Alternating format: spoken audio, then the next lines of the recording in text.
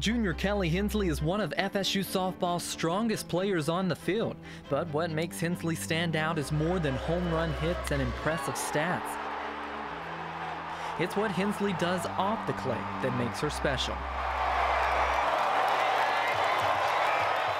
Kelly put down her ball and bat last summer and took a trip more than 3,000 miles away to Lima, Peru. She went with the intent to help people in need, and in return, her life was changed.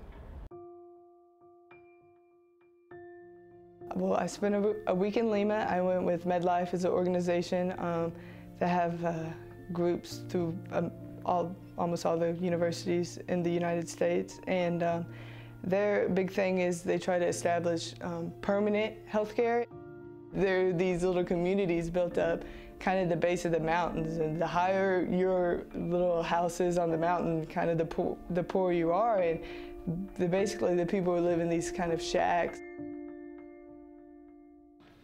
Kelly chose MedLife because she plans to apply to medical school this summer. Her mom works at a hospital and her sister is in the medical branch of the Army. After medical school, I might join my sister and go to the military like that. We're also kind of a military-minded family. My dad is retired Air Force. He still teaches ROTC at the high school, so he's still very much involved with the military. My sister is in the Army. She did a tour in Iraq, so she spent a year over there.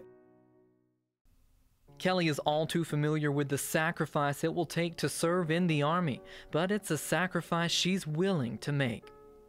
Patriotism has always been something that's been important to our family, and it's kind of a sacrifice, and it's something that I think not a lot of people can do, and not a lot of people want to do, and but it's something that is really important. Patriotism and helping others, two things Hensley is ready to commit her life to, especially after seeing the need for good doctors in Peru. I think everybody knows that there are communities out there, millions of people that are living kind of in a substandard way.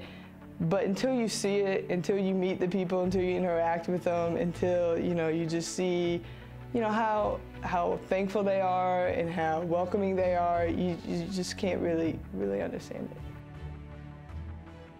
You become, as a coach, you become a proud parent sometimes too. You are that family away from their family, and so it was just really neat to see her glow about the opportunities that she got, and was able to take advantage of some things over the summer.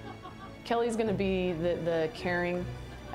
She's very passionate about doing things the right way, and she's kind of a smarty pants at times, but she's that fun, easy to talk to person. So I see her definitely being a doctor. That's been the dream from day one coming in here. A dream to be educated, a dream to help others, and a dream that Kelly hopes one day becomes her reality. I'm Cole Robertson for Seminole Sports Magazine.